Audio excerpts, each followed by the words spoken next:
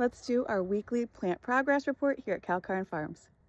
While we do our check-in, I thought I would also give you some information about our climate, just to give you some perspective. We are zone 9. Our days have been in the 50s and 60s, our nights generally in the 40s, some 30s, and we've had early rains this year, but it's been pretty dry since then. And this is what the Sarracenia are looking like. You can see the Aleda and the Minor still have some pictures, but they're really dying back. And then look at these Oreophylla. They are completely died back. Even the Leucophylla are starting to feel that winter weather change. It's those shorter December photo periods and those cooler temps combining to tell them it's time to go dormant.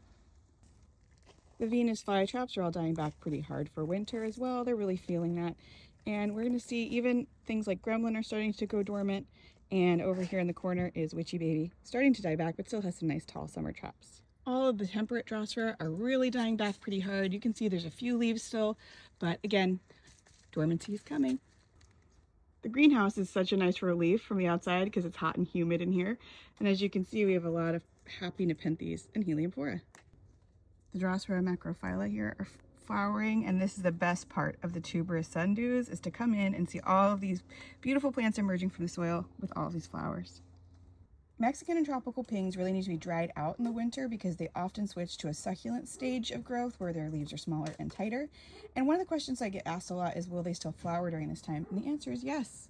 Look, there's a flower on this Morinensis by Lawiana Calcarn Red, and there will be cheerful flowers all over the pings all winter long. And my last tip for you this week is that Nepenthes, or tropical pitcher plants, do not have a winter dormancy. Don't dry them out, don't expose them to cold.